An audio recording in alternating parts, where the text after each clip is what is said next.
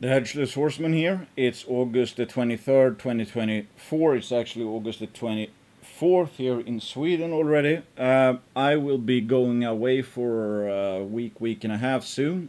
So I thought I would, try to put out some videos, some content before I leave. So first of all, thanks to the sponsors. In this video, I will focus on game theory, or investing theory actually. But I mean, they're kind of the same things.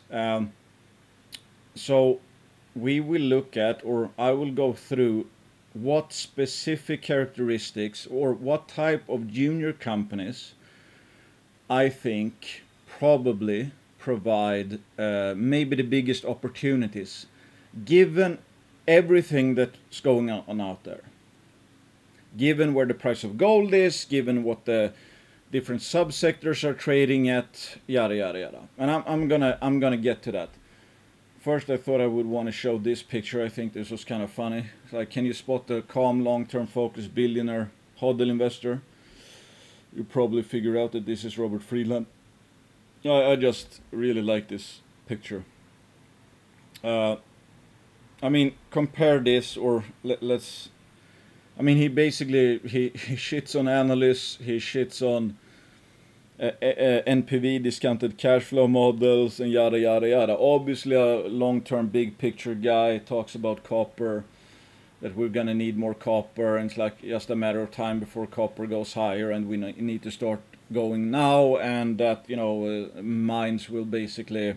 I mean, he talks about the philo mining, for example. How hard it would be to build a project at that elevation and all of that, where there's almost no air, and basically that, that's gonna be. I mean, if people think that philo mining's project is gonna come online anytime soon, you're probably gonna have to wait. I mean, that goes for all big copper projects, obviously. I mean, it just takes a long time to build anything today, especially the massive ones. But once they're up and running, of course, they could be going for decades or centuries. That's the beauty of them. But he kind of points out, I mean, again, the responses from the mining sector. I mean, we're so behind the ball, and that goes for, I think, gold as well. I mean, gold's at $2,500. How many new projects are you seeing, especially in the West, that's like, yep, now we're gonna build this? I mean, so far I don't think I've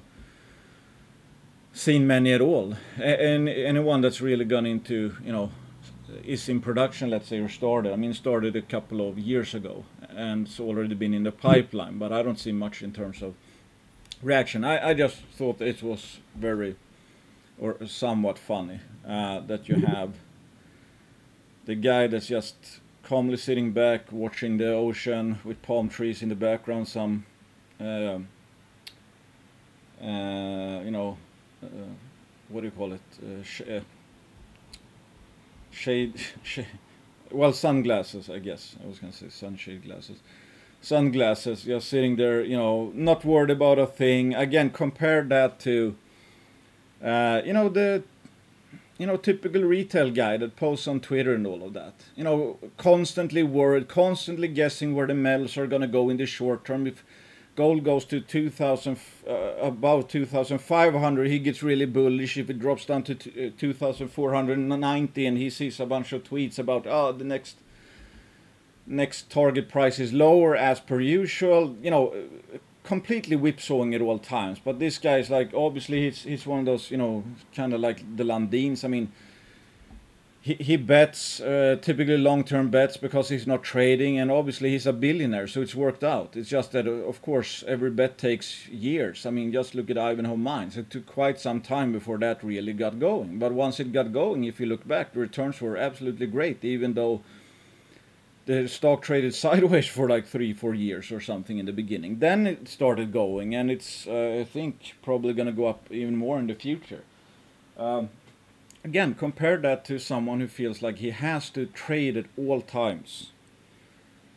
No, he seems pretty calm. He's not jumping out of the building. He doesn't seem worried about the market crash. He's looking at the fundamentals. Like, okay, we're going to need this much copper, and we're simply not putting enough in production. So I think he's quite calm about it. So let's dig into it. So this is going to be, I think, a great setup for what we're going to talk about. Notice the question he asked, and then notice the CEO of Alamos Gold's responses. Let's talk about M&A. You're saying that you should be countercyclical, but it doesn't seem that that's a trend right now. We've seen like a significant amount of M&As that have been both in the gold space, and we saw some monster M&A recently happening in the copper space as well too. So it seems like we're at a point right now, I guess, where CEOs are allowed to kind of stick their neck out as well too. But it might be the optimal time for doing so. Well, first let's actually just break down this.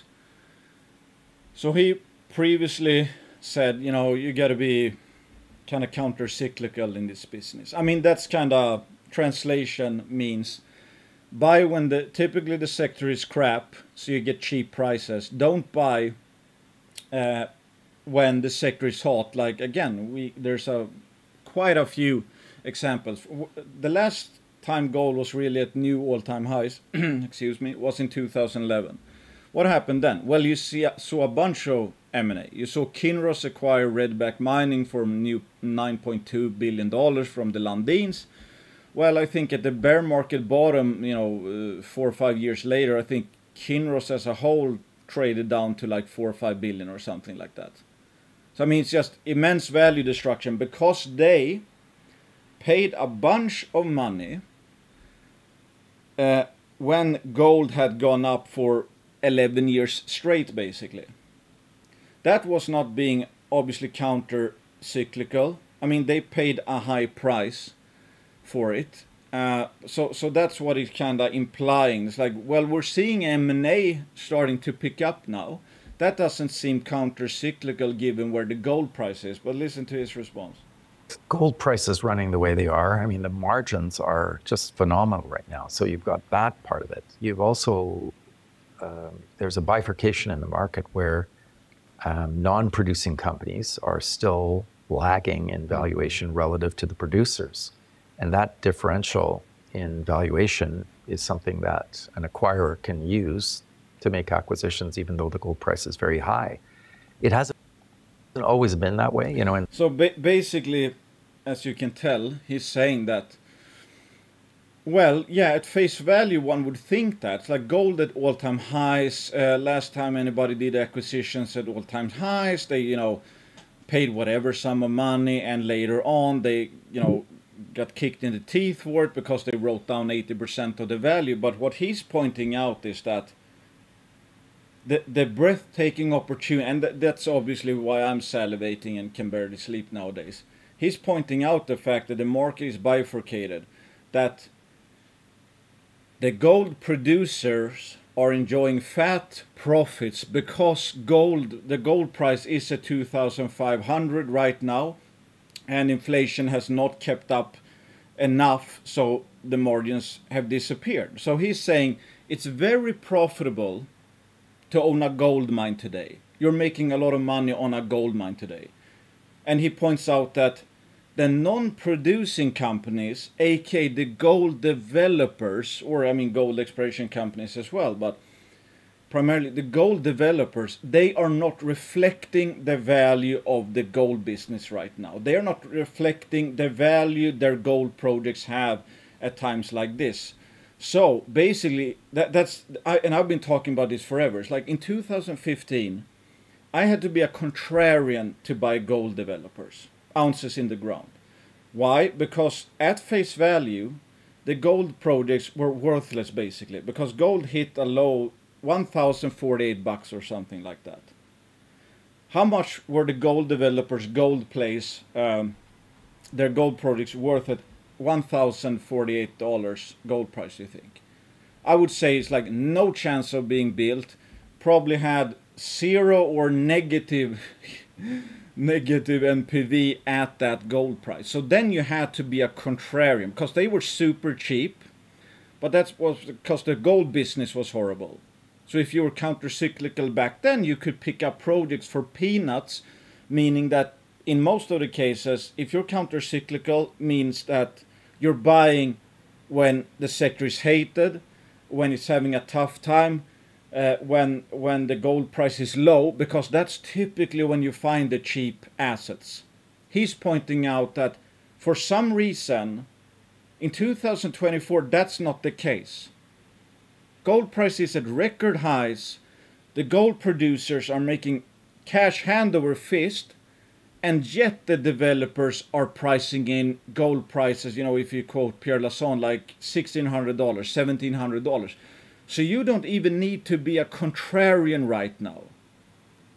If you look at the price of gold only, you would think you're not a contrarian. But that's the beauty. That is why this is the most spectacular opportunity we might see in our lifetimes. For the first time, at least since I've been in this sector, and if you listen to Ross Beatty and Ustra, they haven't seen it either. This dislocation between the value of gold projects and the price that undeveloped gold projects in the hands of juniors are selling for. And he goes on to explain or give some context. In the past, I can recall when gold prices started to run, little junior exploration companies used to do really well. We would raise money more easily. When we produced good results, there's a big retail market that used to respond to those results. It was very different back then, but with the virtual disappearance of the retail sector relative to the institutional side and the ETF side, it's a big struggle for non-producers, for exploration companies. And I think you're going to see more deals where producers will be acquiring developers.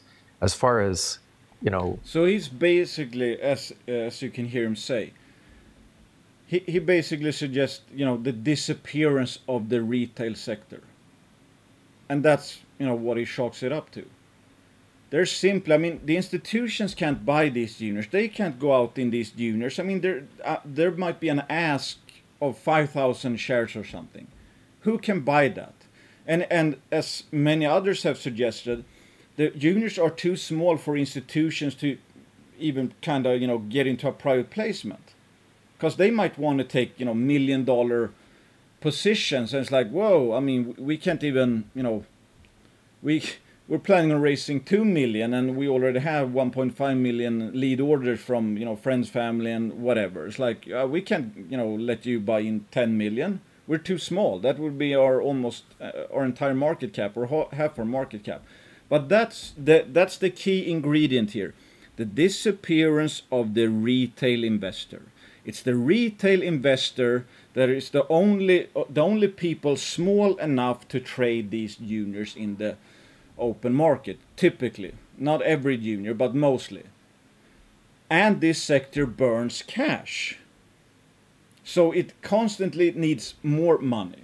So if there's very little retail interest, it means there's less and less cash going in and less money that buys up these stocks. So that's the only reason. Again, forget about the sector being rational. Forget about the junior sector being efficiently priced or all that.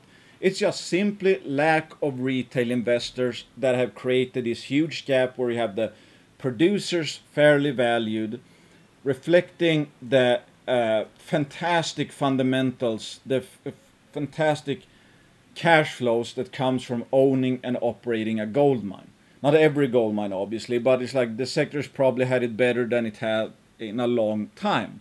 But thanks to the disappearance of the retail investor, projects, juniors out there are selling for freakishly low valuation. So he's pointing out that he expects more M&A because they're just that friggin' cheap. If you have projects out there at $2,500 gold, and even $2,000 gold, or even $1,800 gold, that's trading for like 10 to 20% of the MPV, of their MPVs. And they can't do anything about it because they can't, most of them can't finance them. There's again not enough retail people out there. So it's like, yeah, would you be surprised that some of these producers like, hey, we're making cash hand over fist here. Oh, that project is probably worth $1 billion today. It's selling for 100 million or something. Yeah, I think we're gonna buy that. The sunk costs are probably 100 million as well. Especially, if you add on an advanced project where they've done permitting or a far down permitting path, like that saves them a bunch of years as well. If they would have redone that, it would cost them almost the same amount they could buy the company for, and they don't have to wait 4 years to have it go through permitting. That is obviously, it's like, people ask me what to buy. It's like, well, I'm a stock picker. I'm not interested at all in owning Barricks, Newmonts, or anything like that. I don't see the play there. I don't see the opportunity. In the juniors, listening to many billionaires like the Gustras, the Beatties, the Rick Rules, and what have you, and Lassans, like they've never seen anything like it. And they have careers, 30, 40-year-long careers. And they haven't seen gold juniors be this cheap relative to the value of the gold business, relative to the value of a gold mine, relative to the value of the price of gold. So, okay. That is like, again, I love investing theory, I love game theory.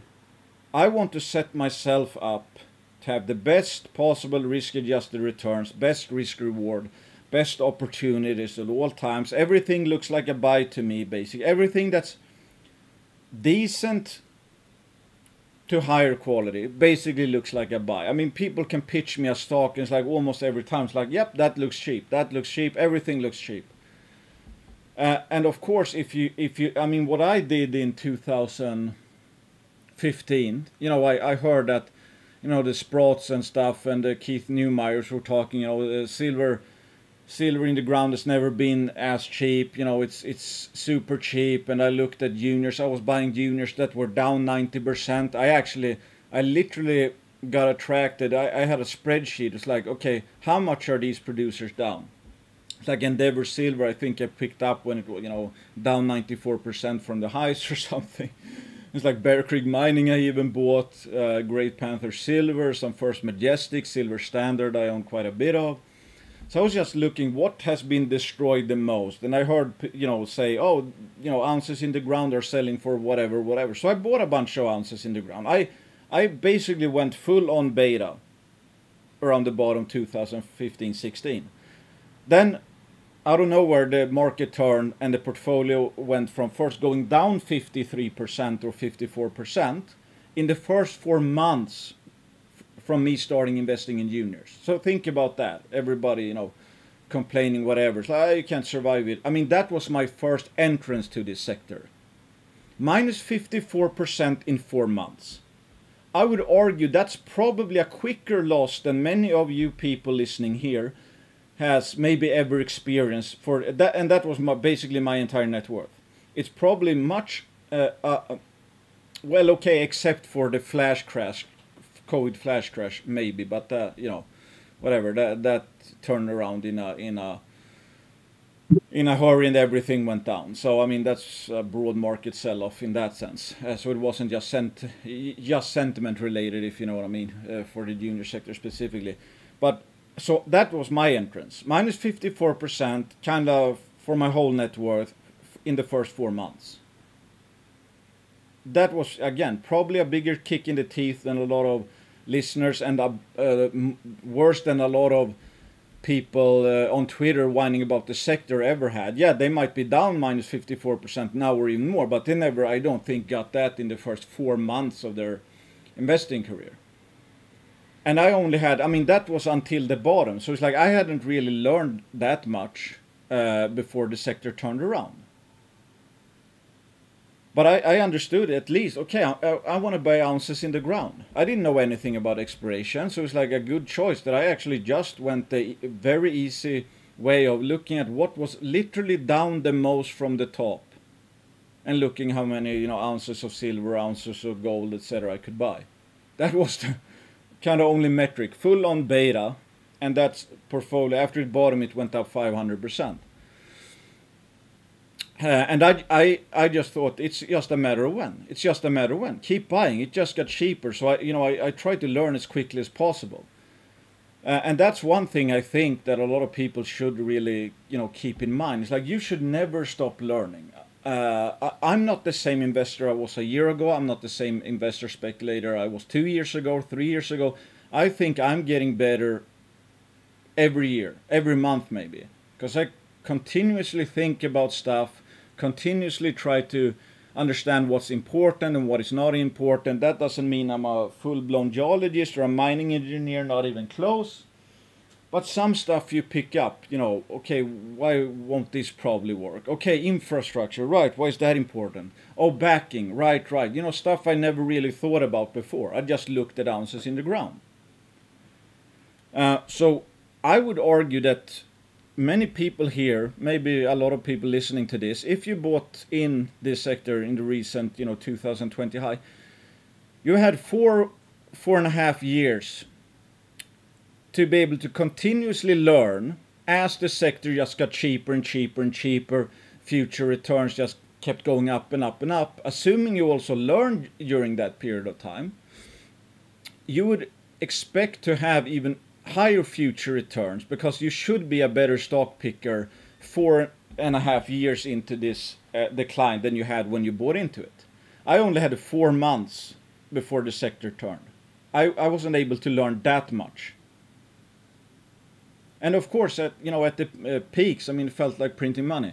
But okay, back to topic. Okay, let's again be a bit proactive here, because I've said this before: a bear market is neither good or bad, or a volatile sector is neither good or bad. It's depending on what people do in it. Because if you have I wish I had the I probably can't find. Anyway, I mean, you know, the typical charts I show Bear Creek Mining or Stellar Gold or whatever. It's zigzag, constantly zigzag, like up 500%, down 80 to 90%, up 500%, down 80 to 90%. And people will say, well, again, bear markets are bad. It's bad that this sector goes down 80% and then always rallies. I mean, that's the reason why Pierre Lassonde says this is the easiest sector in the world to make money in, because it always rallies and always crashes. So obviously it's not, again, the bear or bull markets themselves, it's what people do in the bull and bear markets. If you're good at averaging down and increasingly averaging down the cheaper it gets, you're never going to lose money in the sector over the long term. Assuming you don't bet everything on 1 or 2 companies or something, and something like company specific happens. If you can only average down and average down even months, years or whatever, it's gonna turn around. So to me, the volatility is the very reason why I think this. I agree with Pierre Lassonde, because at the lows the future returns just get outrageous. If you have the stomach to average down, you're gonna reap a very high profit. And the longer it stays down, the more you can buy, the more you've learned, the better you can stock pick, the more news you have seen come out from companies without getting rewarded. So it's kind of like being an insider, because you see the news and it doesn't reprice, so you can buy it after the fact without paying up. I mean, the case just got better. Price didn't change. So it's like the opportunities, the quality of opportunities, the information advantage due to the lack of retail interest right now, for example, is obscene. So everybody that's bitching about it, they don't understand what's going on. So, and again, it's like, let's be a bit proactive. Everybody bitches and moans about the junior sector. Oh, they're down, why aren't they going up? They're not ecstatic at all. I mean, I can barely sleep nowadays because I'm so bullish. I have never seen anything like this. I thought 2015 was a layup.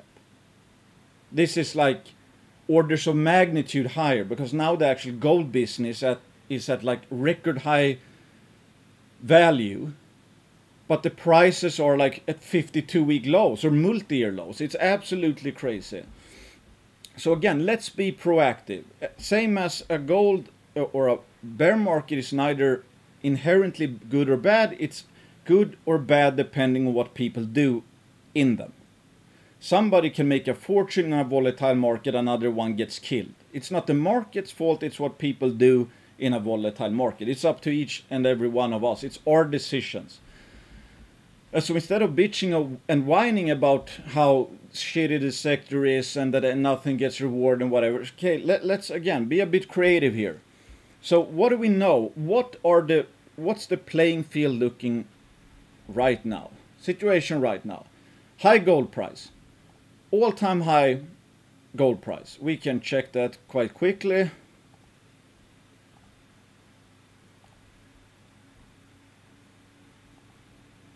Yes, as a matter of fact, the gold price is at record highs. Okay. Does that necessarily mean the gold business is doing well? No, it doesn't really, because I mean here, for example, I think that with the run, the cost of the miners basically kept up the pace, and then it crashed and the costs were up here, and all many companies almost went bankrupt. Barrick had to sell a shit ton of assets and all of that. So we know the gold prices are at all-time highs, but if we also look at the producers' margins and all that, like we just heard Alamos Gold's CEO say, they are enjoying very high profit margins right now. So it's not only that the price of gold is at record levels, producers showing good cash flow, very high cash flow or margins, very high business value. Okay. So we know that the gold business in itself is very valuable. Majors have cash flow, but have very difficult time being able to grow. That's also kind of a given. Barrick produces, I don't know how many ounces per year, a shit ton of ounces, millions of ounces. How easy is it for them to grow anytime soon? How easy is it for them, without help of gold price from here, to grow 50% over the next 3 years? Pretty much impossible, and I'm not counting mergers and acquisitions. Or I should say, I'm not counting them buying up on other producers. You're just shuffling around the shares. They're going to pay a fair price for that. Yes, they might get something out of synergies or whatever. But that's not going to be 50% growth, right? And part of that is because permitting is difficult in the West. There are very limited options in terms of tier 1 scale mines. If we're talking if we're looking just at the production profile, there are very few mines out there that can produce 4 to 1 million ounces of gold a year. That's just ready to be acquired and ready to go. Very, very, very few. And there's too many majors to go around. All of them can't grow 50%. And if they buy a 100-ounce producer, or pick up a project with 100,000 ounces of production, that's probably not going to move the needle for not the majors. For the mid-tiers, maybe, especially if it's low cost. So there's opportunity for smaller mines with good margins and all that to have substantial impact. But still, overall, it's very hard to grow. That's why I don't like the majors. They're fairly priced, and they have a very hard time of going up unless gold goes up. And if they go down, they're all of a sudden overvalued, and they should probably go down. Mid-tiers kind of have the same thing, have cash flow, but a pretty hard time to grow.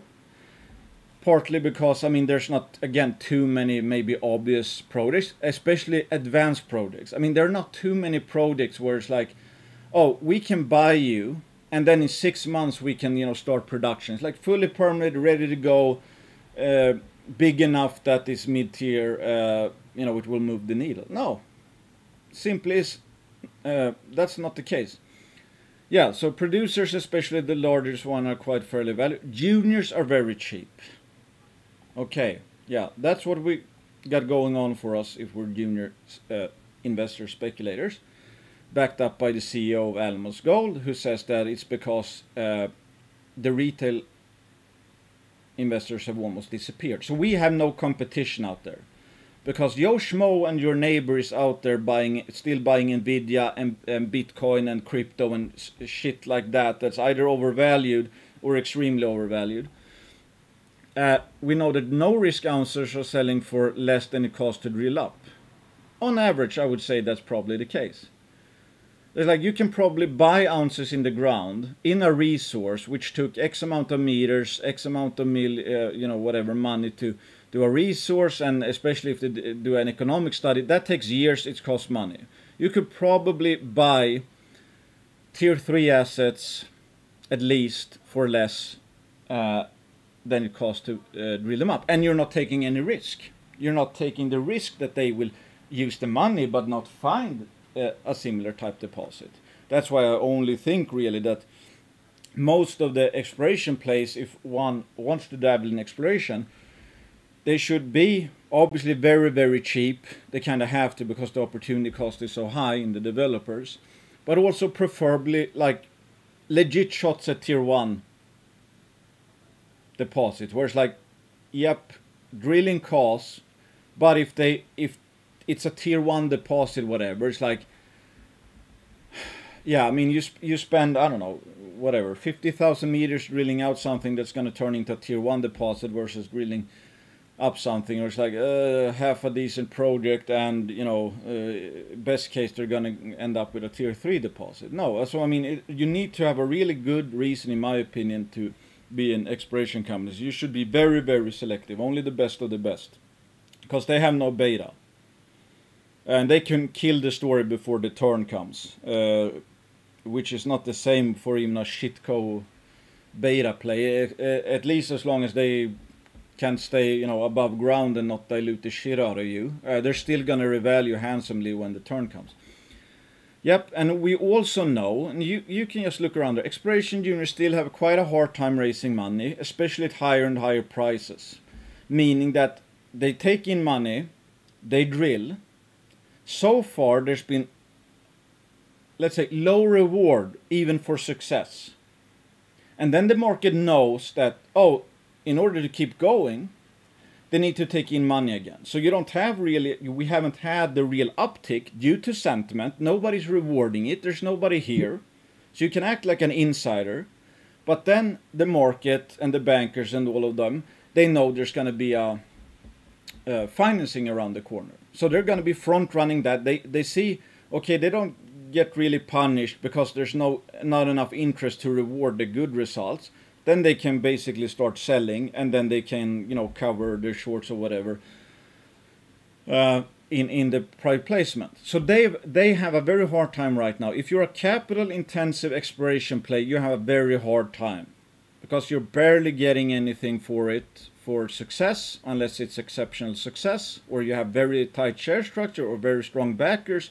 There are exceptions. There are some explorers that are doing quite well. But they need to have all those kind of ingredients, which is not the case when the sentiment is very high. Then there's a bunch of retail people in and just buying up everything. It's like, oh, you talk about, you know, somebody throws out, oh, it could be billions of dollars here, and somebody just buys off of that comment. So it's like it overwhelms. It's not a good idea to short typically because it's just the sentiment is on full greed. But that's not now. And permitting is difficult in the West. It's like, you know, the more CEOs I talk to, it's like, oh, geez, you know, my God, it's, you know, it takes forever. And it's like Pierre Lassonde called it the killing fields, that it used to be maybe 1 to 3 years of permitting. Now it's like 3, 4, 5, 6 years of permitting, if you even can get a permit.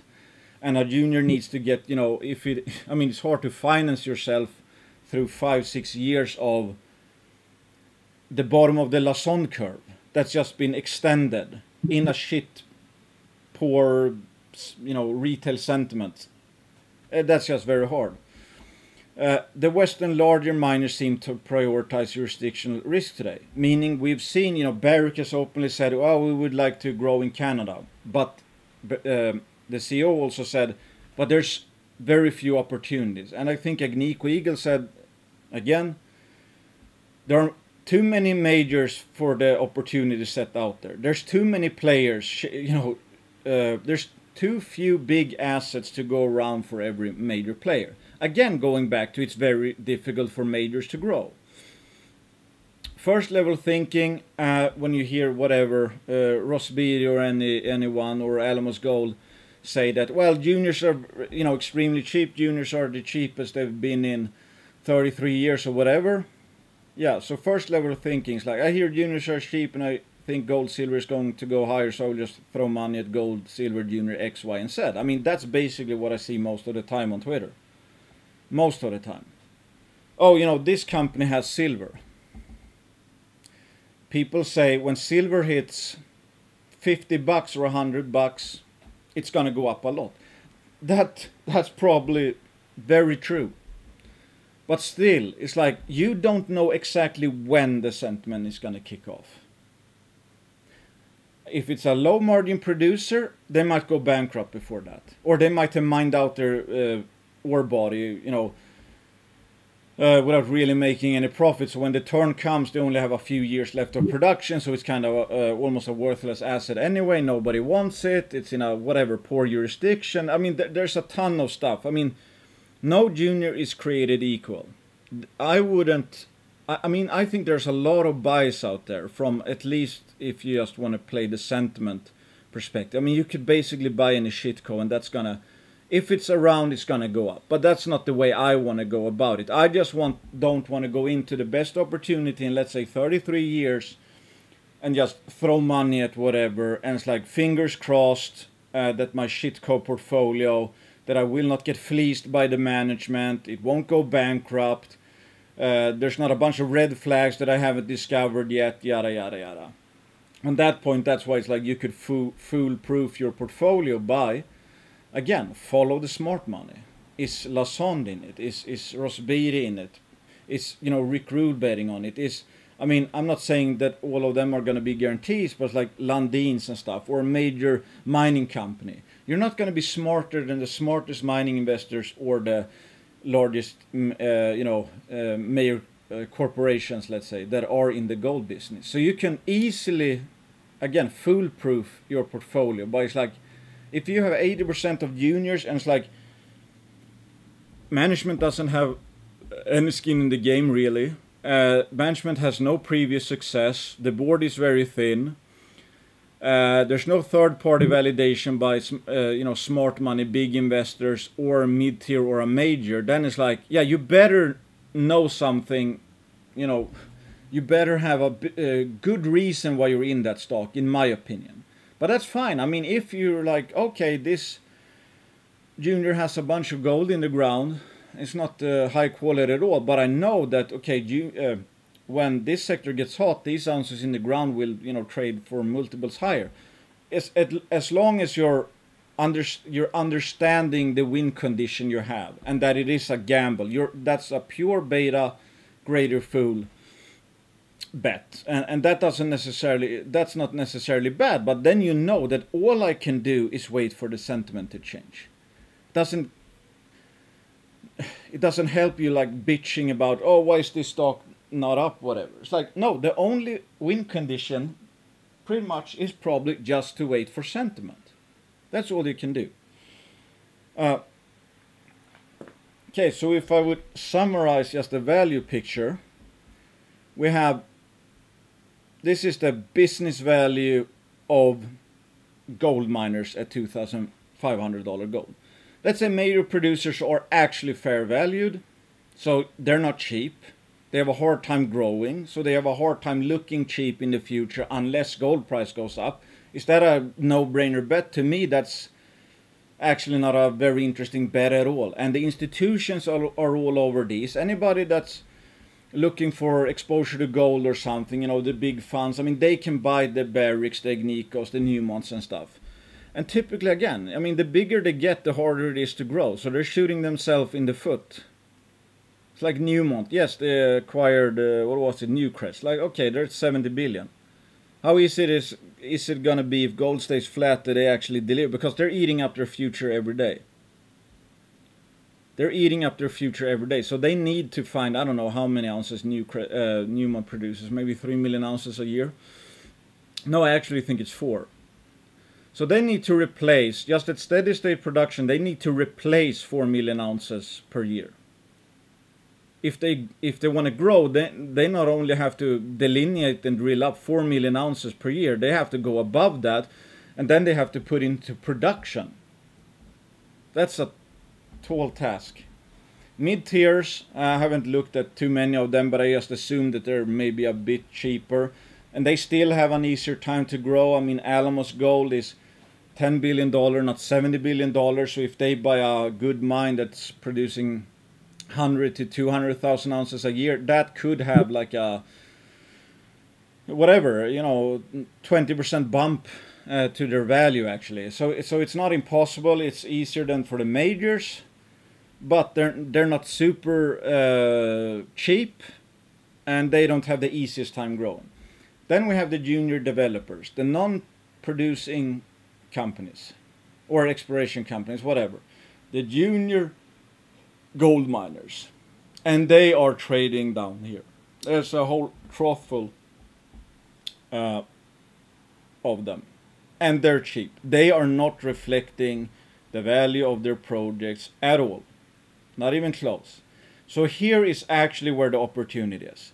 But the thing is, most of them have trouble growing. So again, if you buy a pure beta play, trading sardine, at face value, the business value might be up here, and you're probably going to get a very big return. They might have a very hard time growing, though, because they have a mature asset.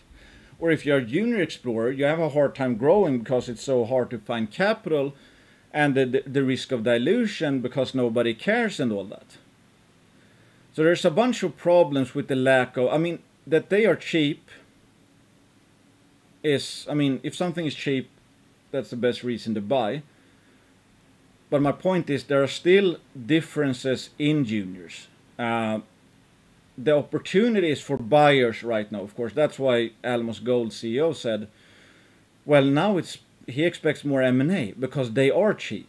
So these people have the money, the knowledge to buy these and put them into production. They open their wallets and buy, because the retail sector is not opening their wallets and buying these up. So they can step in, steal these juniors, put them into production, have the value go from here, re-rate to this when they put them into production. Then they have created value. They are taking opportunity of this value gap here. It's a buyer's market. They are fair. They might be close to fairly valued. They're buying cheap projects, put them into production, they get revalued. Obviously, again, the problem is the bigger they are, the harder it is to find assets that is worth their time. And as I've said, if you're cheap and have almost no access to capital as a junior explorer, yes, you're cheap. And you can't do anything about it. You're powerless to do anything about it. You can't create value. If you try to create value, you might actually end up destroying value because of the dilution.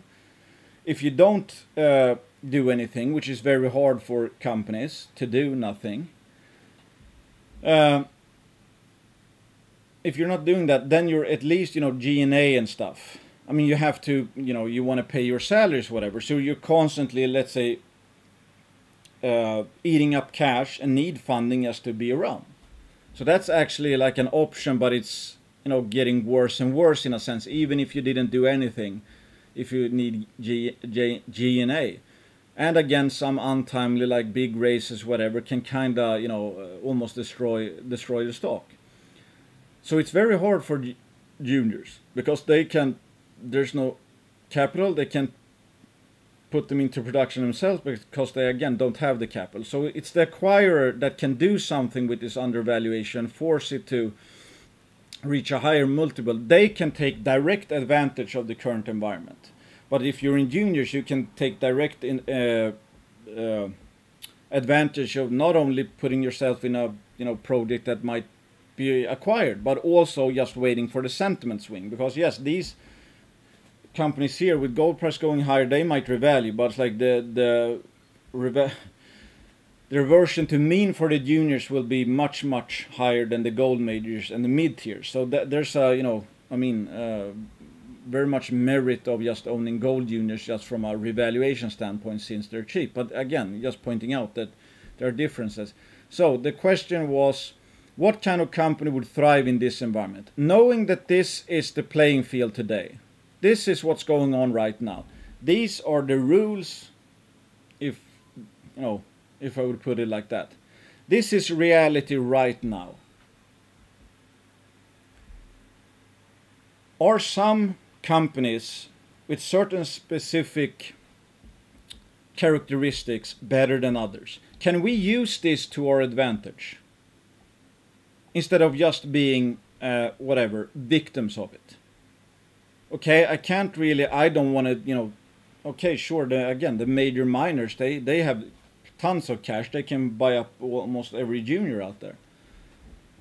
But I don't see them having an easy time growing, and as Frank Justra said, they're shy, so they're very scared to pull the trigger. Okay, mid-tier producers, they're not as cheap starting off, but yes, they can obviously create value by stealing value and then putting into production, and so they start to reflect the business value, $2,500 gold, so they can take advantage of the delta. So there's a merit for that, I would say. But they don't have insane growth profile. They don't start out insanely cheap. I would suggest that maybe the type of companies that are specifically attractive in the environment of today, exactly today, and this could change overnight, obviously. Gold could whatever, go up much higher, go down much more. Inflation could skyrocket over the next 6 to 12 months. But if we're just looking at the context or what the playing field is right now, I would argue one could make a case that a company that fits and actually uses takes advantage of the most amount of points here would be a junior mining company that has an advanced asset that is either in production or can soon be in production. Because regardless of what the sentiment for juniors is going to be, if you have a mine that's up and running, producing cash flow at $2,500 gold, that is money in the hand. That is not a developer that's like, well, we should be worth this much. We're not because of sentiment, and we can't do anything about it. We can't technically punish the market in a sense, even though, yes, if it's really cheap, it's a buy by default. But my point is that if a mine is up and running, producing cash flow, it doesn't matter really what the sentiment is. That company is getting that cash flow. So if you own the company, you're adding cash. You're taking advantage of the fact that gold is at 2,500 and the gold sector has really high profit margins. If a junior is going to be in production in 8 years, that's when their gold project will start to get monetized. Theoretically, we don't know what the environment is going to be at that point in time. Maybe gold is up at $4,000, but all-in sustaining costs are up at $3,500. We don't know. We know that any producer that's or any company that's in production now or soon probably will at least for some time have a very favorable mining environment from a cash flow perspective. So if you would have a mine up and running now or would be able to get into production, you could enjoy the benefits of a $2,500 gold price because that's going to reach your bottom line.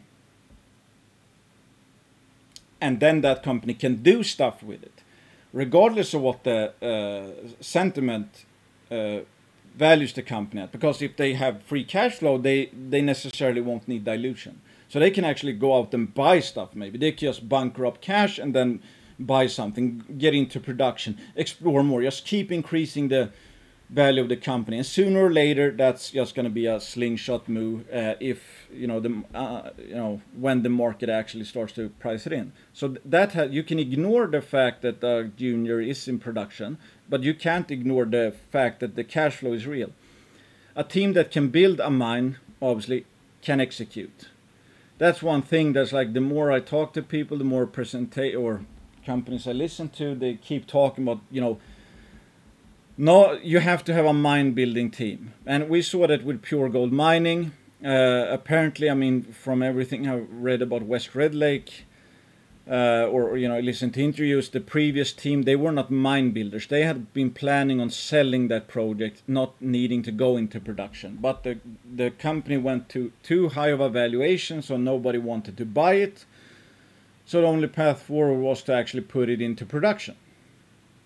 And they appear to have done a piss poor job of doing that, hence why they went bankrupt. So it kind of goes to show that, like, even if you have, you know, a theoretically very well and good asset, if the people can't execute, if you don't have a mind build team, then, you know, there's risks.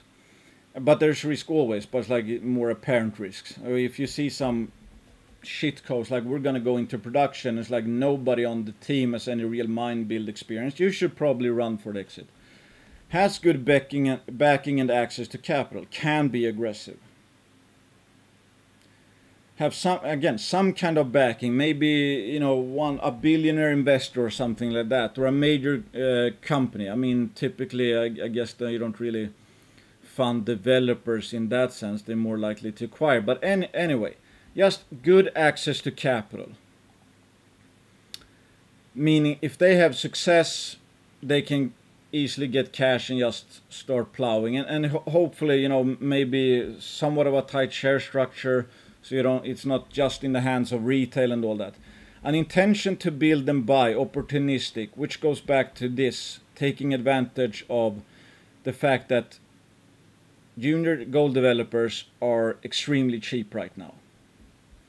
Small enough that a 60,000 ounce of production, you know, gold project could be material value add. Low threshold for growth. Again, you can say that about the Newmonts.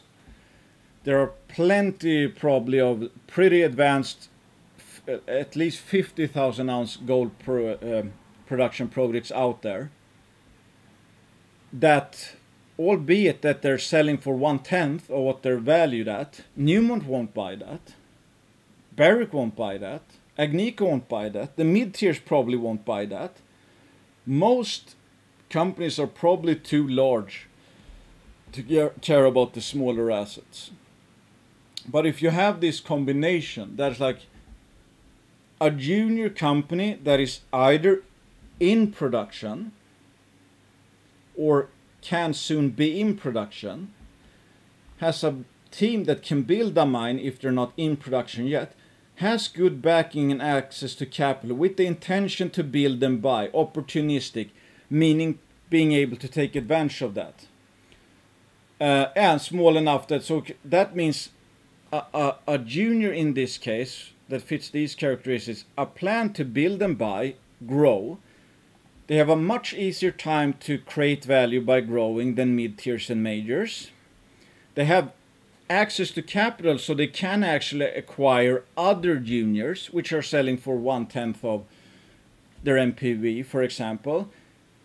They preferably have cash flow or soon have cash flow, so they can actually use that to acquire these cheap assets. Yeah, and that combined with, you know, access to capital. So I mean, both cash flow and access to capital. You know, maybe good at securing debt if need be and whatever. But again, intention to build and buy. Those companies would have the best or the lowest thresholds in terms of being able to grow. They would be able to take opportunity of this picture here to get it to reflect this picture here. So they would take advantage of this.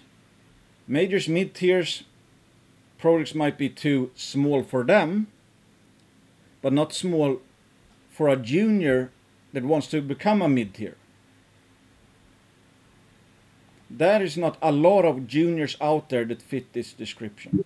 There are a lot of exploration companies, there are a lot of developers, there are a few that have these kind of criteria, I would say. And maybe we should also actually listen to this, like watch this very interesting interview with Agnico Eagle. And this is a segment, basically he talks about, well, he talks about a lot of stuff, but you know, he talks about the Agnico, when they're saying that they're regional players, meaning they want, you know, big land packages or regions where there can be a lot of, you know, there's a lot of exploration potential. Then they kind of get a mine up and running, and then they just grow from there. So they start something up that starts generating cash, and then they just drill, make it bigger and bigger and bigger. I mean, they're going to be upsizing Detour, I think. soon to, I mean, they're aiming for a 1 million ounces of production per year from like 600 to 700,000. So they bought that, already a big mine, and they're about to make it bigger because they use that cash flow to just grow and grow and grow. And they have a huge land package. They typically have a huge land package. Here I think he specifically talks about their Nunavut assets. There's tremendous potential there. So our focus is, when we took it over, it was a small mine. We put it on care and maintenance. Why? To drill it. It's grown. We're working on plans to reopen it, much bigger than what it was. But as we said, the best way to create value is once you build the production base. So we're going to restart that at some point, probably announce something next year, and then continue to drill. So there's tremendous potential. So I like hearing that. I mean, how basically Agnico looks at how do you create a lot of value. Well, you take a big fat land position, let's say. In this case, they bought a mine that wasn't that big to start off with, now probably too small for Agnico, but they have cash from other mines, so they can just, expand it. Then they restart it on a bigger scale, and they just keep exploring. And maybe, who knows, maybe they will be mining in Nunavut for 50 to 100 years. But it's like, it starts with what Frank Usra said. Well, that was how you create a company. But it's like every mining company starts from one good mine. And in this interview, he goes through that in 1998, I think, Agnico had a market cap of 100 million and one mine. Agnico today is the second largest gold miner in terms of market cap. That they started with one mine and 100 million market cap or something in 1998. That was the spark. The let's say cash flow production from that mine allowed them to then jump, become bigger, use that production, grew there, then jump, add another, whatever regional play, and then just grow and grow and grow. So with this in mind, I'm gonna again rehash some juniors I recently talked about. I mean, you don't have to agree with me, but this is basically the type of company that I think, as things stands now, that basically takes advantage of the dislocations, the high gold price, high potential for upside and all that. So you can again disagree with me, of course. I mean, this is I'm talking about how I'm thinking, how I'm investing. You don't have to invest like me. I don't expect me to have the best performing portfolio. I think I'm going to be, if the Super Bull starts tomorrow, I'm going to be beaten by somebody that's only in shitcoast, maybe somebody that's only in silver shitcoast. I'm not looking for, just taking whatever big risks of, having the absolute best possible returns in the entire sector. I want a strategy that will work over time, and that's typically value investing. That's the only thing that's worked for me. And I also want to be considerate of the opportunity sets, the risk reward that's presented to me right now. And again, not just do a shotgun approach necessarily, just buying the highest beta, because I know how I work when I'm only in pure beta. As soon as there's a correction, I get scared that I own something that's actually not worth much, and I'm only, riding the greater fool trading sardine strategy, and then I, probably am gonna sell out because I feel like a dumbass anytime I own something that I don't think has any value. That's just how I'm wired. That's why I can't really trade. That's why, back in 2015, I didn't know that the things I owned were kind of shitcoast, most of them. So that time it actually saved my bacon. But if I would just, okay, it worked then, so I'm just going to keep doing that, well, I would have gotten destroyed, because those very same juniors that went down 54%, then up 500%, ended going down. Great Panther went bankrupt. Bear Creek almost, I think, went bankrupt, but it still went down 80-90%. So I would have given all of that back if I didn't, try to market time and all that. So I don't want to do that. I want a strategy that's sound, based on common sense, and also really hones in on what is the opportunity set. Given the situation right now out there in the markets, given the dislocations, given the price of gold, given the valuations of the majors, mid-tiers, like where are you finding the most value? And within, obviously that's in the junior space, but within that junior space, are there some juniors that actually can benefit from this dislocation, this piss poor retail sentiment environment? Are there some that can actually, you know, create lemonade out of lemons in this environment? Or is every junior, for example, just a victim to the sentiment in a sense? So it's like, I've talked about Integra before. I mean, the last video, I think I talked about it a lot. So it's like, I'm not going to rehash the whole case. But, I mean, I just think about this for a second. I probably said it already. But okay, you know, at face value, assuming the merger goes through. Right now, I think Integra has a market cap of... No, Florida Canyon has a market cap of like 78 million CAD. Oh, excuse me. 78 million CAD. We can readily see here that according to the base case, Florida Canyon has an MPV of US 128 million at 5% discount rate.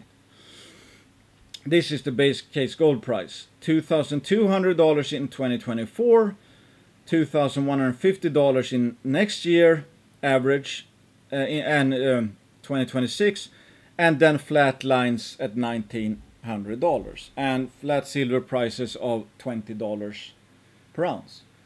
Obviously, the gold price is right now higher than US 2200. It's at 2500. So what's the MPV? And it's like, this is, let's say, a somewhat bearish scenario. In this somewhat bearish scenario,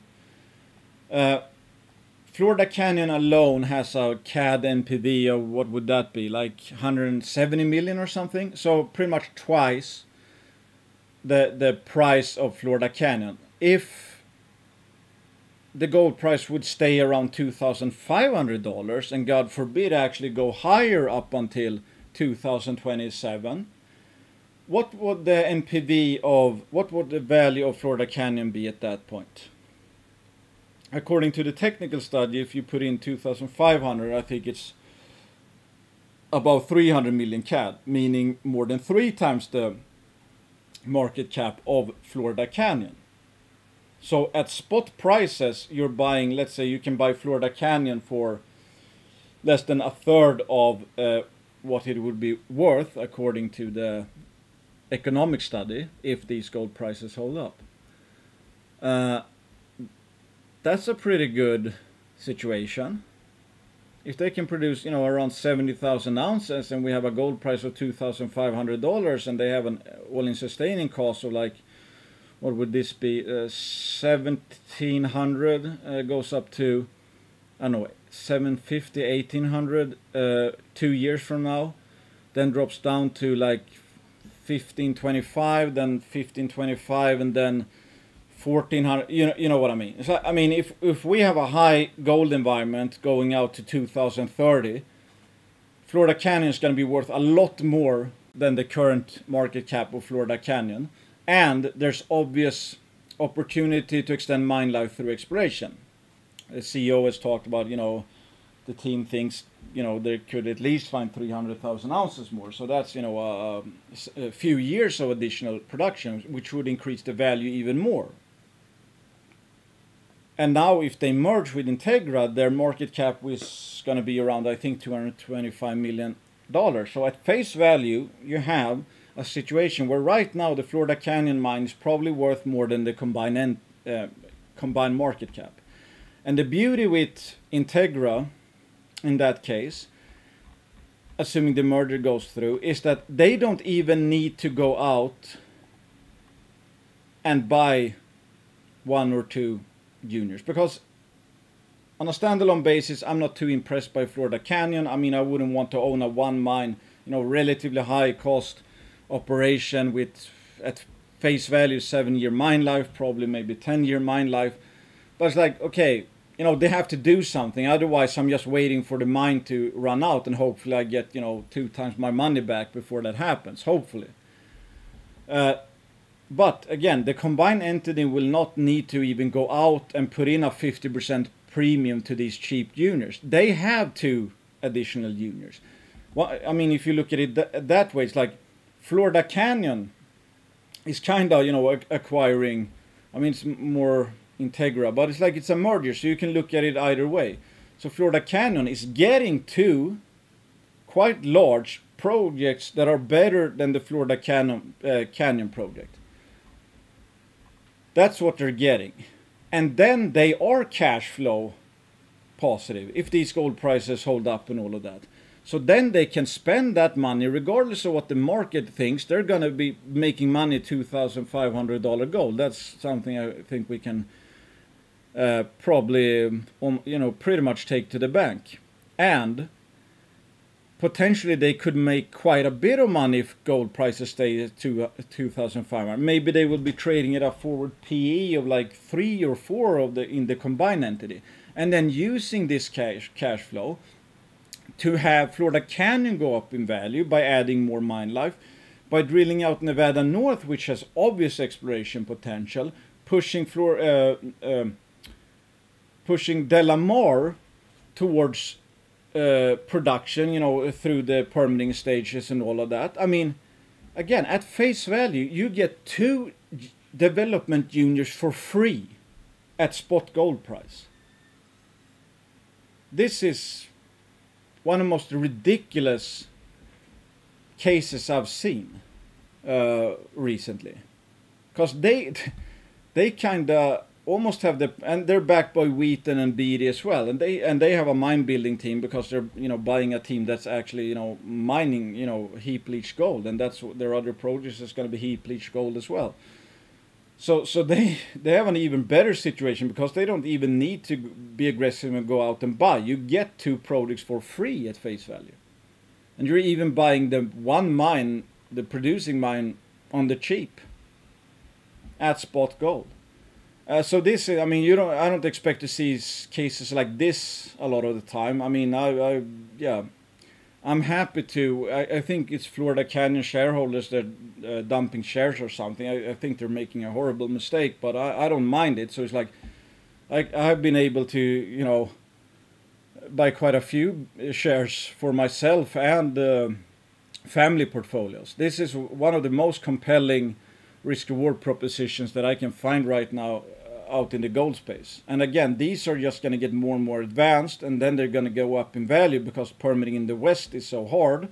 And they're going to be, this is permitted obviously. Nevada North is in Nevada, which everybody likes, and then you have Delamar in Idaho, which I think will get permitted, and if it's permitted, that's a US multi-million ounce mine, and they have a huge pipeline of projects in terms of exploration, and there's plenty of exploration just around the current project. So who knows what the actual value is going to be at the end of the day.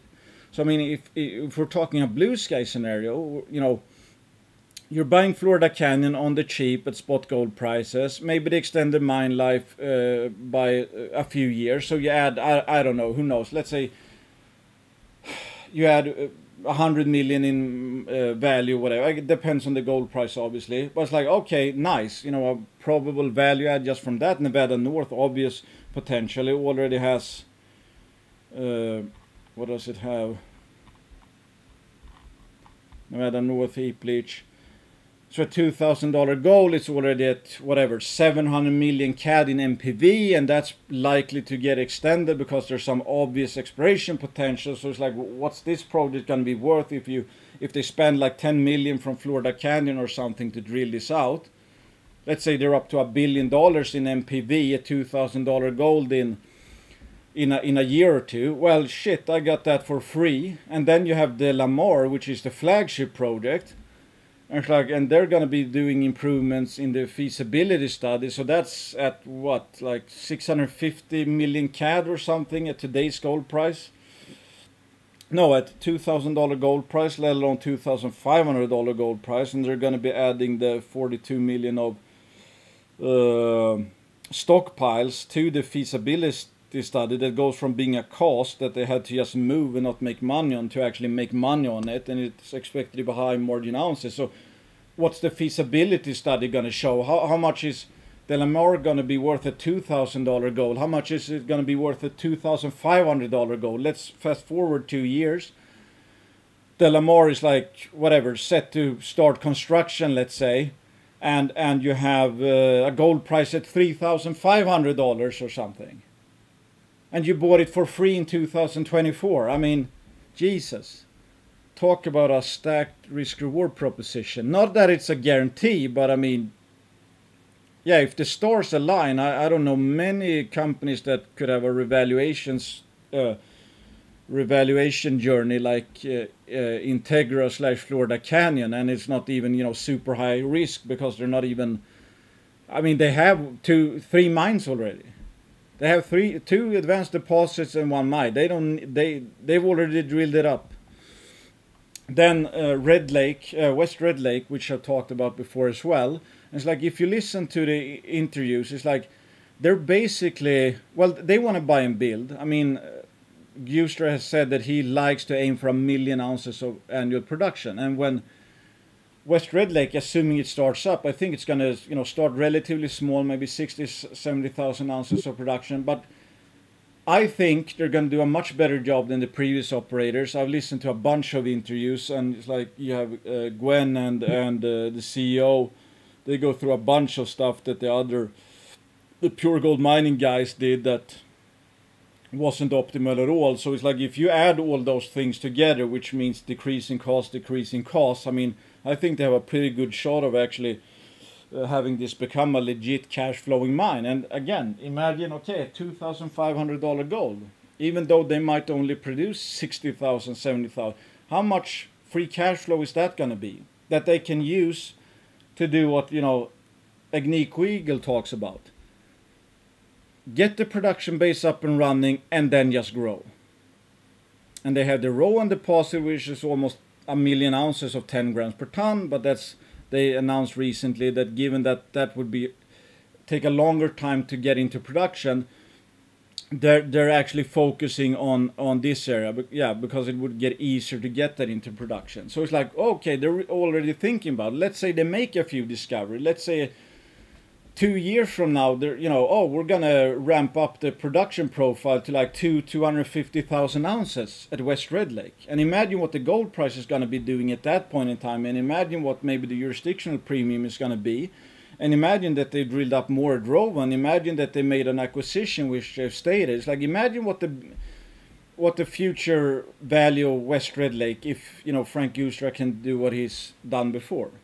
So they have, you know, if you listen to Bob Moriarty, he says he thinks Shane, the CEO, is, you know, the best mine builder in the world. I mean, he has a good resume. Frank Gustra is backing. Tier 1 jurisdiction, obviously. They're having exploration success. They're aggressive and all of that. I mean, this kind of is one of those that fits the description. The downside would be that they have, like, I think 100 million warrants at, I don't remember the price actually. But hopefully that will be in, I mean, or let's put it like this. I mean, if they make this work, sooner or later it's going to blow through those warrants anyway. I mean, if it becomes obvious that's like, I don't know what the warrants are at, like, let's say $1 or something. It's like obvious that they get into production, they make it work, they make some discoveries.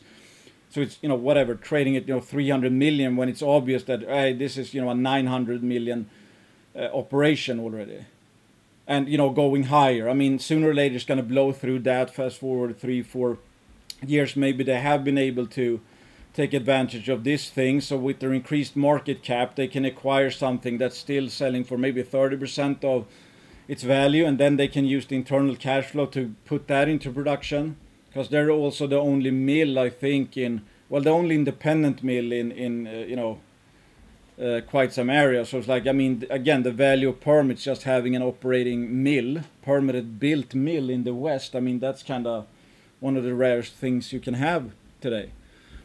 And then Borealis, Borealis mining. Top rated jurisdiction, they're obviously in Nevada. Okay, 2-year plan. I love it when it's like, okay, because they have a team that's like a bunch of detour guys. Their board is, I mean, looks super great. They have the founder of Kinross Gold. They have, what's his name? Tony McCooch. They have some other people that I forget right now. I think they have the founder of NextGen. If you look at the backers, Rob McEwen bought 17% of the company. Eric Sprott demanded to get a piece of it, so he put in 2 million. Not huge for Eric Sprott, but still, you have two. I don't know if McEwen is a billionaire, but you have two of the richest investors that are backing this play. So assuming things pretty much go okay, I mean, they're probably going to want to throw even more money at it, and they have the board and the team which probably are going to make very good decisions. So 2-year plan: drill to expand resource as guided by block model, exploration drilling both proximal to resource and new targets, optimize meller using on-site lab, optimize balance of mining, blah blah blah, exploit historic resources, timing dependent on optimization studies, prepare and permit for expansion targeting eventual 100,000 years production. So the thing is with Borealis, the project here in Nevada, great place obviously. Historic resource, it produced 500,000 at 2 grams per ton. Federal and state permits in place for mining and processing, significant infrastructure including operating ADR facility, mobile equipment fleet, open pits, 50 acres of permitted and currently recently producing heap leach pads and waste rock facilities. So this is basically a turnkey operation. They have the ADR facility. They have, they have basically, heap leach pad. I mean, they're producing gold right now, like residual leaching. This is kind of a turnkey operation. But the big thing for them is going to be exploration. So it's like the CEO is kind of branded this as an exploration story, but they have stated they want to grow. And of course, then it might be a good idea to have these backers and, the founder of Kinross on the board, etc. And Tony McCooch, which I think he ran Lakeshore and then ran Kirkland Lake, who knows something about growing a gold company. So that, and of course, Tony McCooch, Eric Sprott, they're both in there. I mean, they obviously know each other quite well. So it's like, Tony McCooch has, a bit of pressure. It's like, take care of my investment now, Tony, says, Eric Sprott potentially.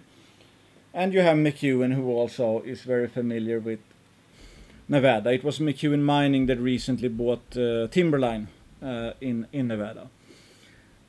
So these guys are looking to start production. It won't be huge scale, but there's 2 million ounces in a historic resource.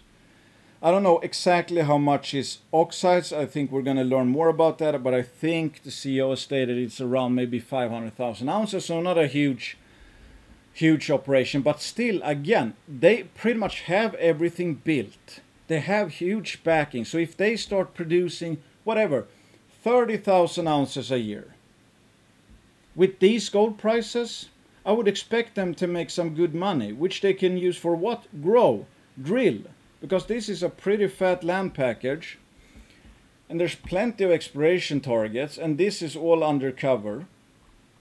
And these are some highlighted sulfide hits: 67 meters of 16 grams per ton, 150 meters 4.5, 96 of 5.3 grams per ton, 67 6.1, 56 6.5, 24 10 grams per ton. So this is a high sulfidation epithermal system. Apparently the alteration is like huge. So it might be a very large system. These pits is what has been mined, but as you can see, I mean, there's like smoke all along the rim here, and I don't think there's a lot of drilling in the covered sequences. So is it a guarantee that they're going to find a well, they have 2 million ounces on the books, but again, the ore in the sulfides, that's refractory, so it's a bit tricky. But there is a plant nearby, could probably treat it, which is, where is it? The Aurora mine, Hecla Aurora mine, historic production. So yeah, I mean, okay, blue sky scenario. They, sooner or later, I mean, I don't think they're gonna need to wait a long time. I mean, again, I think it's basically a turnkey operation. They have all the permits in place. They have basically all the equipment in place. The plant as well. Obviously, they probably require some capital to go back into production. But these guys, they could, I mean, start producing tomorrow basically, and they're actually getting some gold from residual leaching already. They've already poured 3 gold bars. So in this case, I mean, who, in a sense, like, who gives a shit if the junior sector hates junior? I mean, there's no junior retail investors. These guys have good backing. Let's say they put this mine into production. Let's say they, whatever, produce 30,000 ounces a year to start with. Okay, I don't know what that is going to generate in terms of cash, but let's say they get whatever, $20 million or something per year. Well, $20 million, I mean, to be self-funded for that, I mean, that could be a lot of drilling. So at the end of the day, that small operation could help them basically prove up that, hey, this is a very large deposit, or they reach a, you know, pretty good market cap, so they go up to whatever, $150 million or something, and let's say the sector is still shit, so they acquire some juniors around Nevada or whatever for like 20-30 million or something that has an advanced project but has no backers and no shot of getting it built, you know, cash strapped and all that. So in that case, yes, they would be the predator, and they could kind of force the value because they could get into production. And there are very few juniors that can get into production and basically steer their own fate by getting the cash flow and then using that to, you know, aggressively grow. So First Nordic is not exactly the same as these other ones, but I wanted to include it anyway because it more goes back to the Agnico Eagle thing, and that's why I think they actually, you know, a big reason why they became the largest shareholder of First Nordic. Because if we hear them talk, they want to get the production base up and running, and then they want to grow. Well, Agnico have had 55% interest in this area here. That's not a small area. The Borealis project is quite large. But it was still not a, well, it was kind of, I guess, a dish. I mean, if you read some older reports by Borealis Minerals and you look at the presentation by Agnico Eagle, I mean, they have a shit ton of targets within the Borealis project, and they're obviously wildcat drilling right now some of these targets. But still, I mean, to go into a new region, and you know, the way they talk about it, we want to get a production base up and running, and then we want to grow. We basically want to be there for decades to come. Well, then you probably still need a larger land package, especially for a major the size of Agnico, and who knows what their size is going to be just 1-2 years from now. So First Nordic consolidated obviously the ownership of the 45% of Borealis and slapped on their own 100-kilometer long land package. So they have 104,000 hectares, and Borealis just happens to be right smack in the middle of it. So that would be the, let's say, the production base that Agnico could then start mining Borealis. That has plenty of growth left, I think. And then they have a bunch of other targets that belongs to First Nordic. So I mean, in a sense, maybe I would sometimes I wish that Agnico Eagle wasn't in it, and you could actually start, you know, build a mid-tier producer just from this district alone here in Sweden, because I mean, again, I talked about it. This is the Björkdal mine. They're making bank right now on sub 1.5 grams per ton stuff.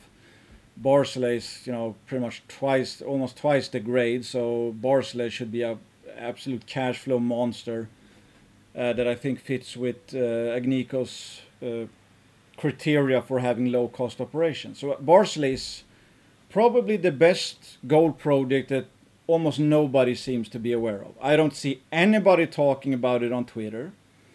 I don't almost pretty much see no newsletter writer talking about it. There's a few people in the forum that talk about it. And this project is probably better than...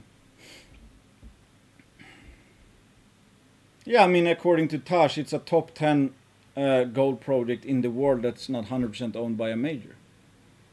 And that, I mean, then I think he factors in like the jurisdiction, the probable high margin operation, the growth potential and all that, and just how sturdy the current deposit is, because like Tash said, it's already a mine, but it's just not yet an Agnico-sized mine.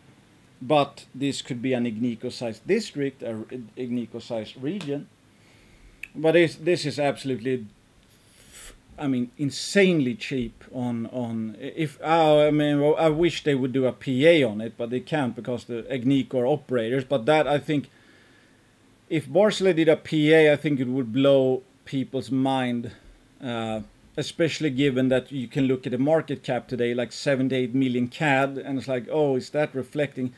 Icari, for example, has 880 million market cap. Icari is not that much better than Borealis. And I would say First Nordic has more blue sky potential than Rupert Resources. But that's, and they obviously don't own the whole Borealis, but Icari or Rupert doesn't have the, you know, these targets, you know, these very large scale targets that First Nordic has either. And obviously that's why Agnico wanted to become a shareholder of the company as well. Oh, and then also Nexgold. That's also backed by Gusra now, and it's like you see this, I've shown this before, you have on the very first slide, Nexgold, the next mid-tier gold producer in the making, again going back to this. In this case, they don't have an operating mine, but they have around 3 million ounces. I think it's one of the most advanced gold developers in Canada, meaning that I think there may be a year or something from expecting full permits, and that is a very short list of projects in Canada of that size that can say the same. And I think they have a market cap of 65 million or something, and right now they're actually drilling. They already tried to expand because they, as they've said in a recent interview, it's wide open at depth, and they got a pretty big land package. And I think they've said that if when they build the mill here and, you know, put this Goliath complex into production, I think they would have the only mill within a 150 kilometer radius.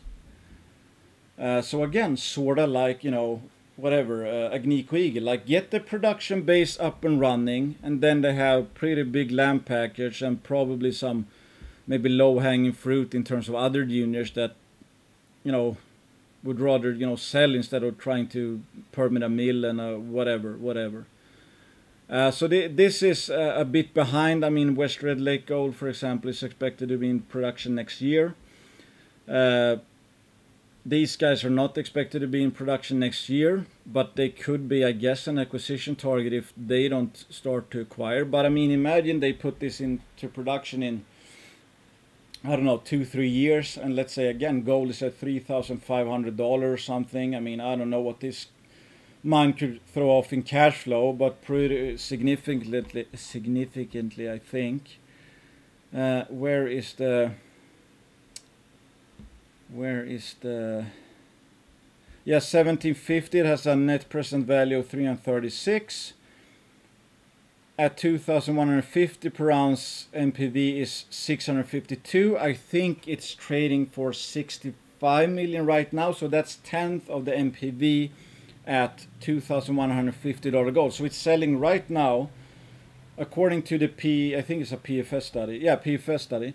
It's selling for less than a 10th of its NPV value at spot gold price. Again, going back to, you know, why Alamos Gold said, well, I think, you know, you will see M&A, because it makes sense, because the gold projects are just that cheap. Is it a, you know, tier 2 project? Well, I don't know. I mean, it's at least over 100,000 ounces.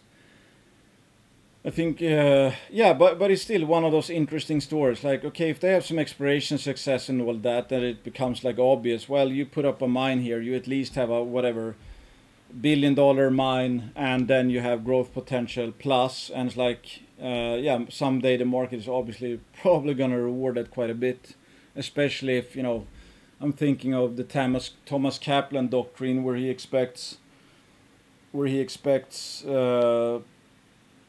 miners in tier 1 jurisdictions to get a speculative premium, to be a bubble within a bubble. So you can kind of, I think, sense a theme here, where it's like, okay, this is the US, this is Canada, this is Nevada, US, this is Sweden, this is Canada.